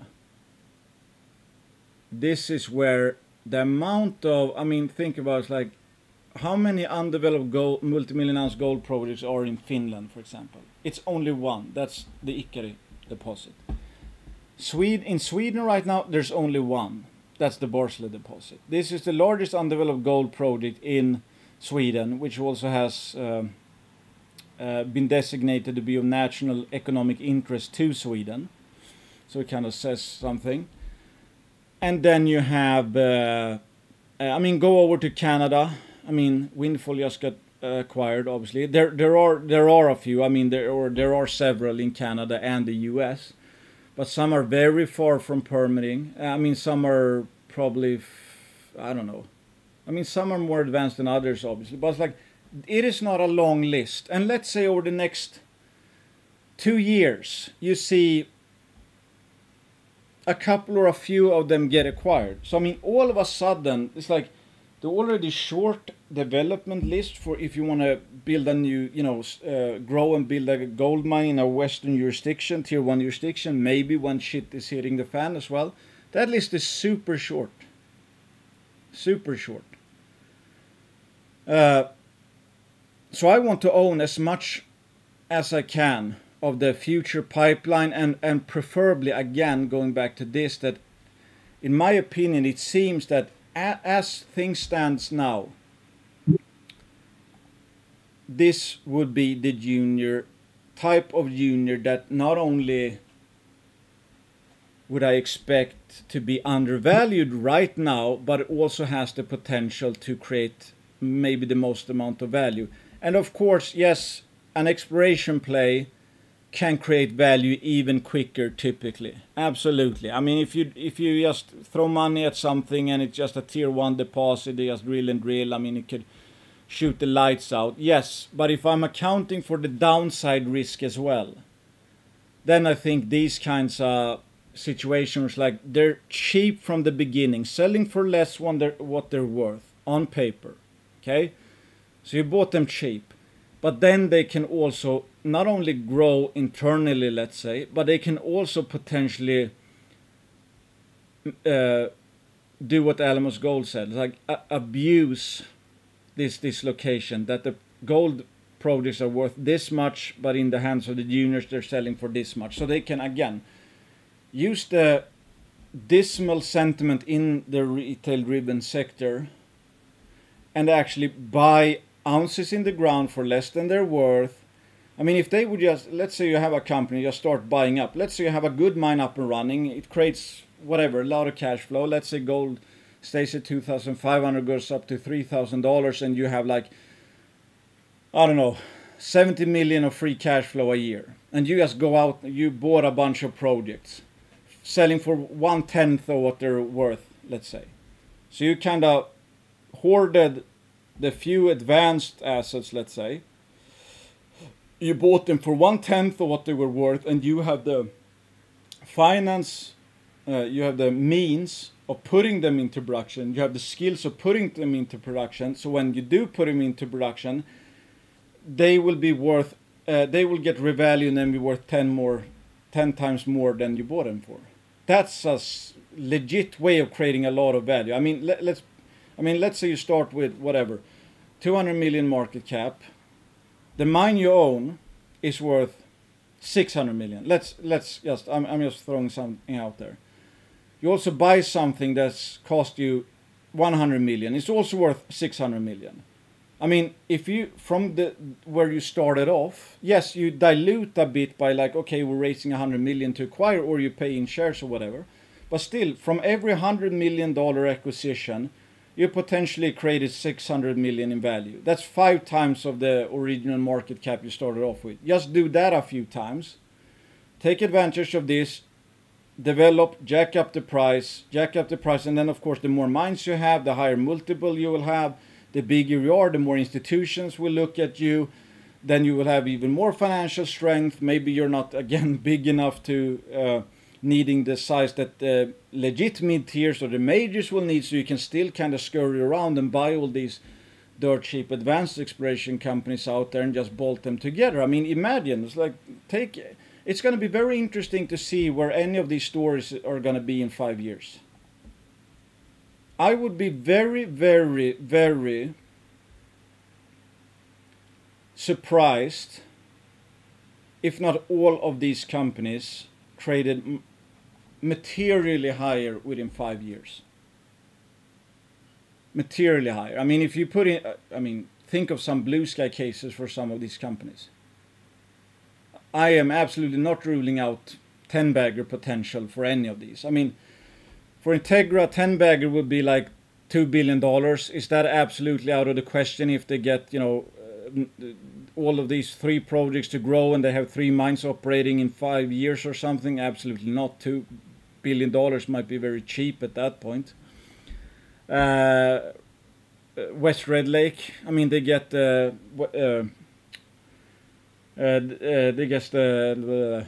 what do you call it, West Madsen mine, Madsen mill, whatever. It's like they get this complex up and running. They grow internally, make a few discoveries, double the production profile, prove up Rowan, maybe make an acquisition. Maybe in 5 years they're going to be, I mean, they talk like, I think Frank Gooster said, like, in 2 to 4 years, or maybe it was Nexgold. But anyway, they want to grow aggressively is how I'm seeing it, because they obviously, Frank Gooster obviously sees this.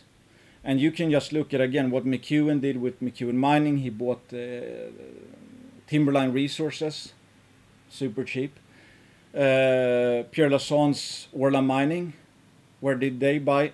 Nevada. They bought Gold Standard Ventures, and then they bought Contact Gold. Who knows how that's going to...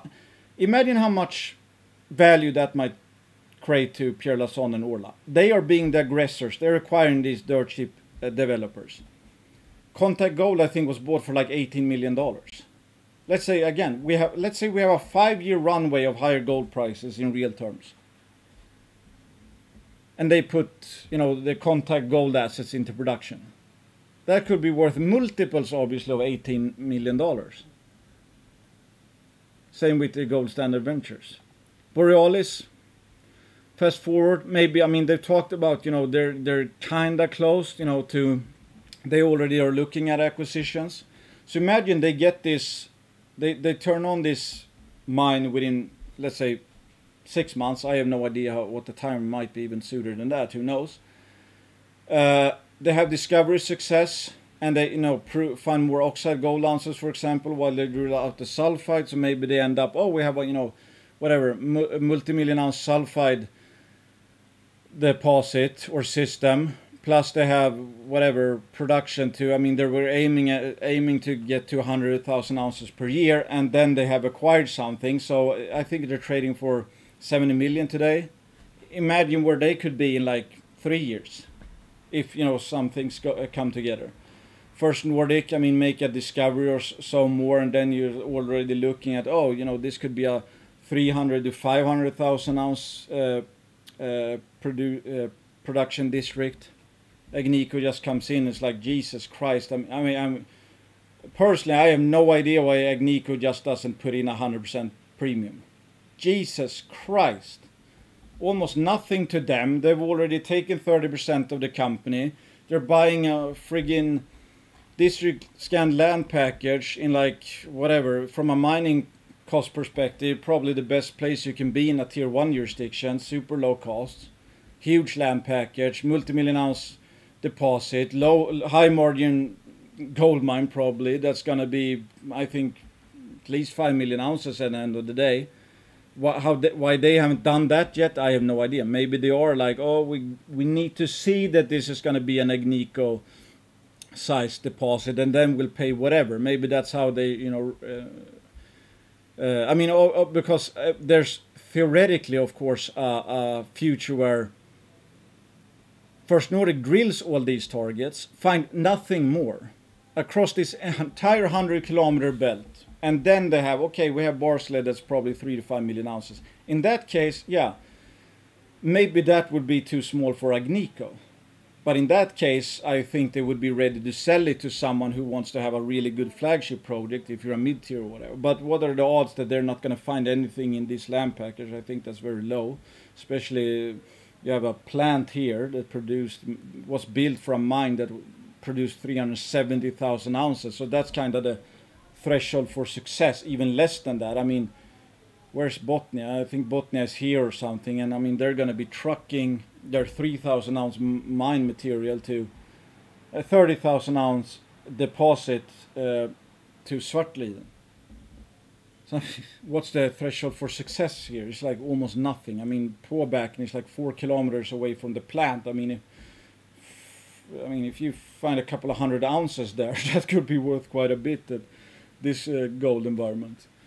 Given that it would be very cheap cost and you don't even need to build a plant and all that. Yeah, I hope you get my point. The Nexgold, yeah, so they're aggressively drilling. Hopefully, I mean, they can show that we get at least 3 million ounces here. It's like, if it becomes obvious that, oh, this is just going to grow. I mean, again, I'm thinking of some, you know, Agnico operations where it's like, yeah, we just drill and we just find more, yada, yada. So it could get fun, obviously. Right now, it's worth a lot more than the market cap. So I mean, I think it's a pretty. I mean, it's not a. I wouldn't call it a tier 2 probably, but it's like, it's decent. I mean, at these gold prices, forget about it. Yes, this would be again probably worth at least maybe 800 million, 900 million. With 100,000 ounce production and $1,000 all in sustaining, maybe 1,200. Let's account for some cost inflation and not everything panning out, even according to a PFS study, even though they are more accurate than a PA. Yeah, I could see you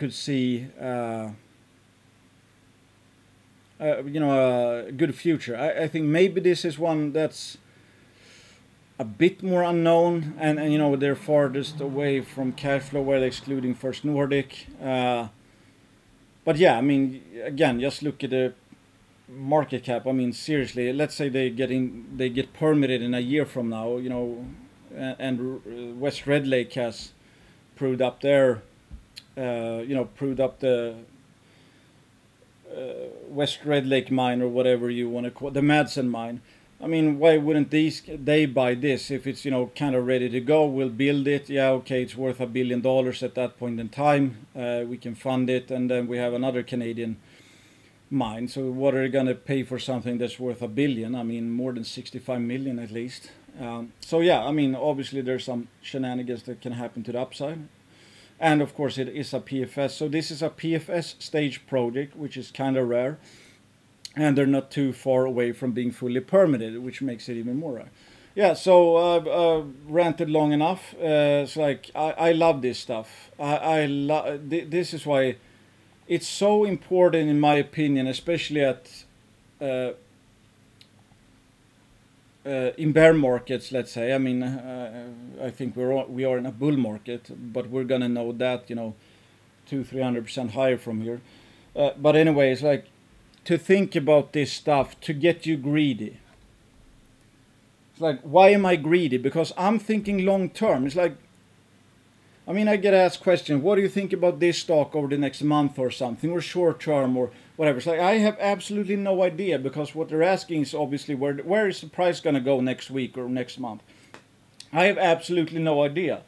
When I look at the fundamentals, when I look at the presentations here, what's the value of these companies, what could happen in the future, what are some of the scenarios that could play out, incorporate, you know, my belief that gold is going to continue to go higher overall over the next several years.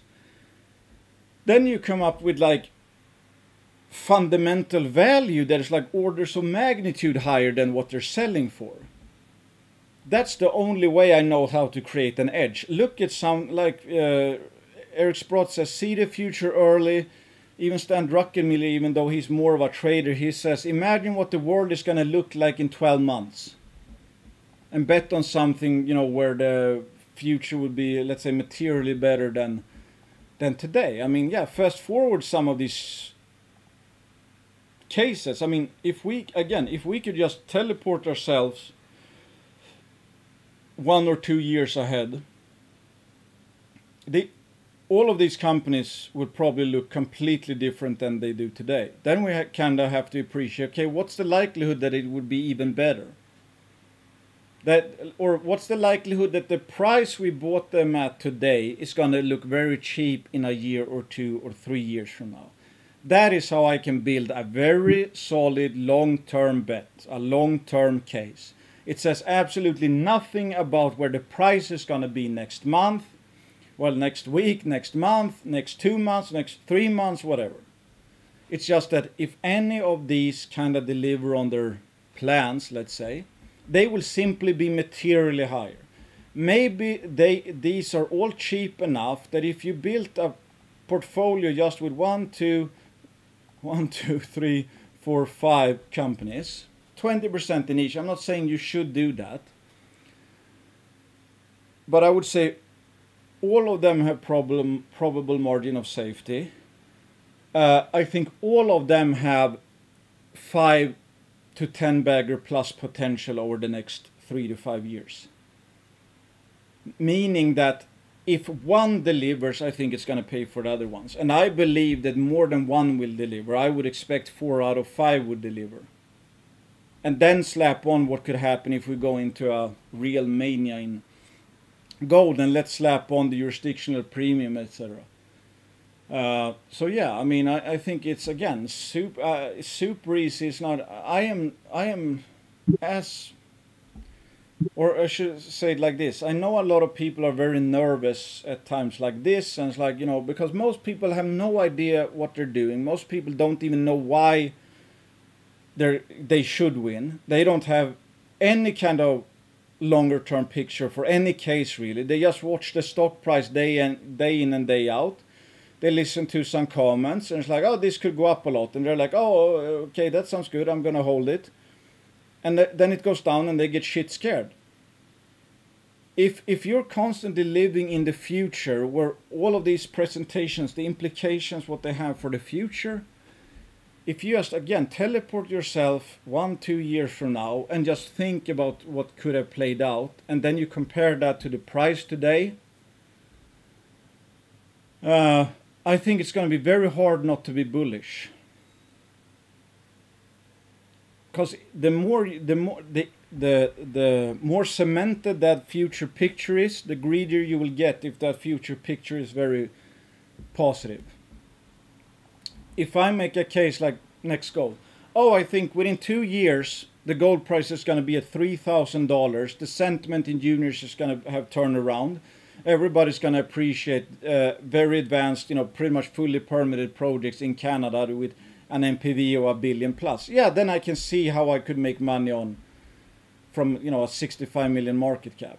First Nordic, okay, they drill Påbacken and they drill Storjuktan and they drill whatever. It's like they have success, they keep drilling. It's like becoming obvious that, okay, this Borealis is not the only deposit. Maybe even, you know, they find something that's gonna end up being bigger than Borealis. The project is already right now, I think, well worth over $1 billion. I mean, my spreadsheet gets it closer to like $2 billion. I'm not saying I'm 100% correct. Let's say $1.5 billion. They own 45% of it, and this is spot price. And they show, and not only that, but like Borealis itself could double in size, and then they could find more deposits. Like, yeah, I can paint a few scenarios over the next 2 years, let's say, where this share price looks absolutely ridiculously cheap, even more ridiculous than now. Integra, super easy. We got it on paper already. What their 3 projects are worth at lower gold prices and what they're worth at today's gold price, which is a shit ton more than it's selling for. So if I fast forward, let's say 3 years, where it's like they have 2 mines up and running and well on the way to proving out or starting a 3rd mine, and they've increased the ounces, so it's like, who knows, they have like 12 million ounces on the books or something like that. 12 million ounces and gold price it, let's say $3,000-$4,000. Everybody's screaming for gold. There's a mania. They have some of the bigger, more advanced assets in the US. Is 220 million CAD gonna look cheap? Heck yeah. I mean, again, that's the kind of stuff that gets you going into the game, or gets you to stay in the game. Always think about the future. Everybody else can look at the next news release. Everybody else can look at the recent trend or the current trend, or oh, it went up 5%, whatever. It's like that's a rounding error if you're buying the future 1-2 years from now.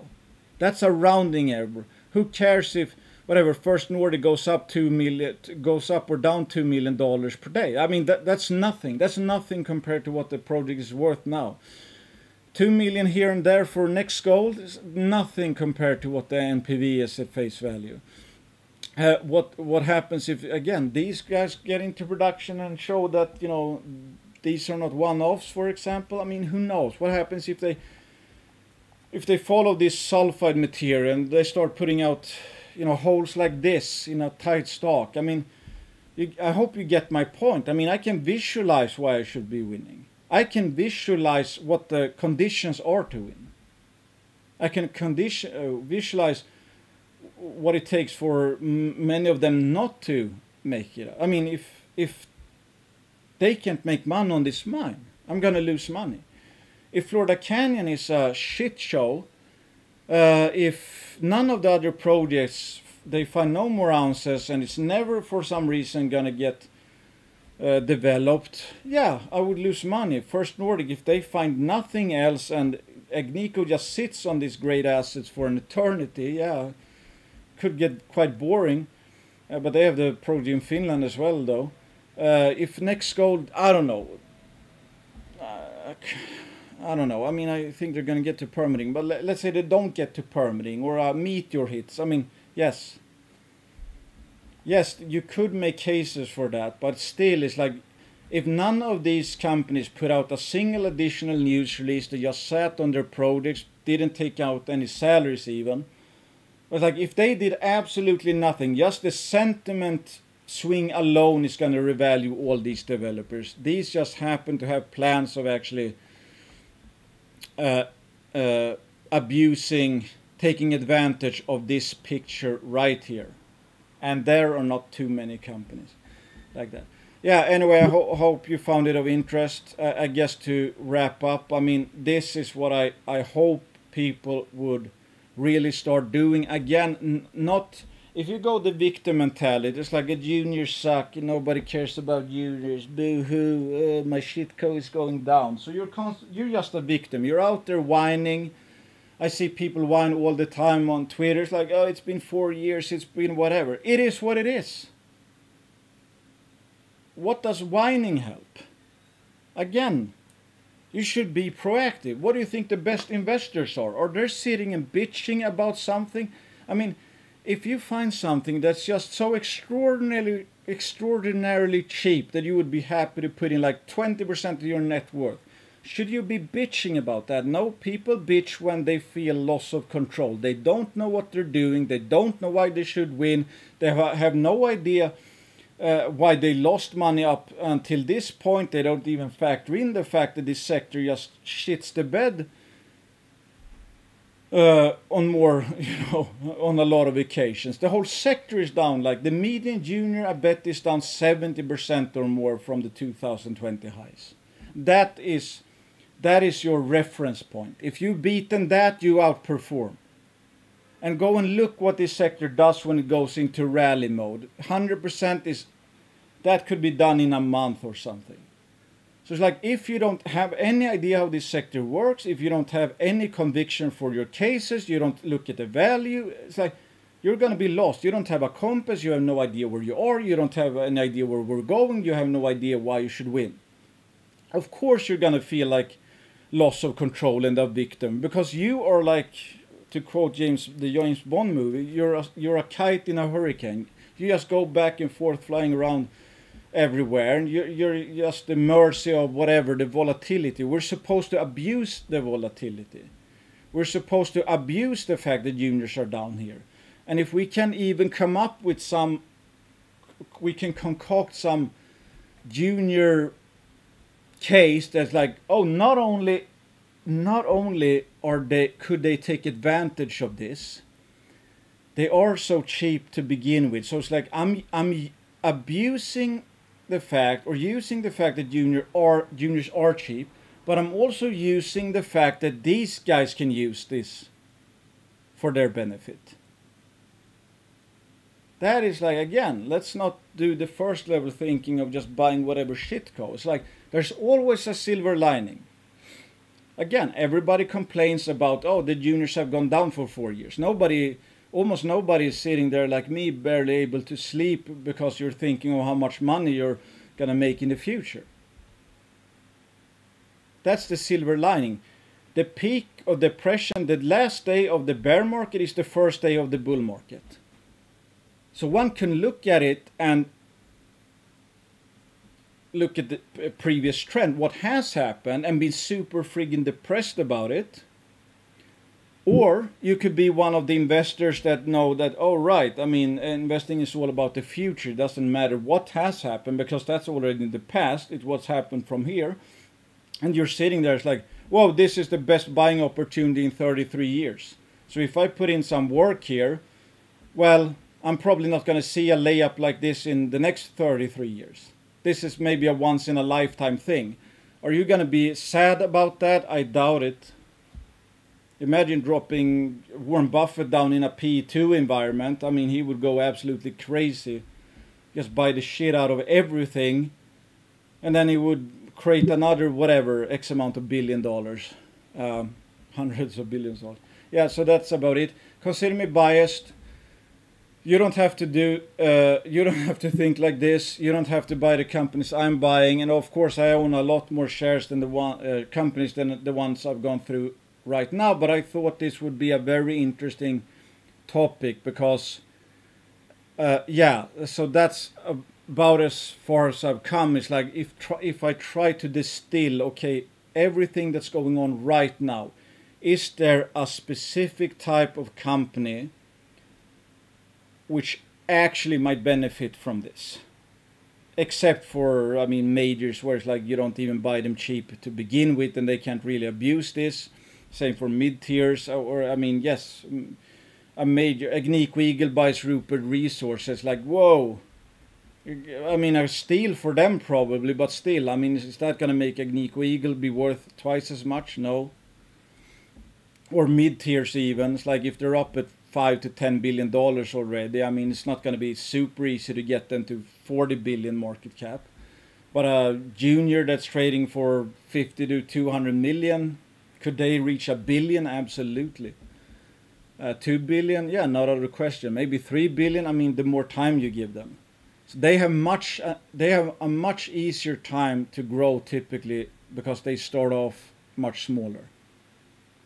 I mean, it's obvious. I mean, if you have 100,000 ounces per year mine, if you add one more of that, you double your production. If you're a mid-tier, you're producing 500,000 ounces. You add 100,000 ounce mine, you added 20% of value. If you're a major miner producing whatever 1 million ounces per year, you just added 10%. That's 100% growth in production versus 10%. And there's much more of these smaller opportunities out there. Again, it's like it's quite limited for the majors. Yes, there are some cheap development plays out there, but they can just buy 3, 4 like nothing because there's more majors than there are big development projects pretty much. Yeah, anyway, thanks for listening. Consider me biased. I own shares of probably all companies mentioned. Some are banner sponsors. Some, I hope, might become banner sponsors. Because I would happily, take them on. Because I like their stories. Yeah, not investing advice. Don't bet money. Don't invest money or bet money you can't afford to lose. Don't bet everything on any single story. As always, I have no idea what's exactly going to happen in the future. I don't know which companies I'm going to make money on or lose money on. I only have probabilities put up. And that's why I own like 30 different juniors. I'm just more weighted nowadays towards... The new money goes mostly into development plays. I guess that's yeah. So not investing advice. Hit the like button if you like this stuff. Bye-bye.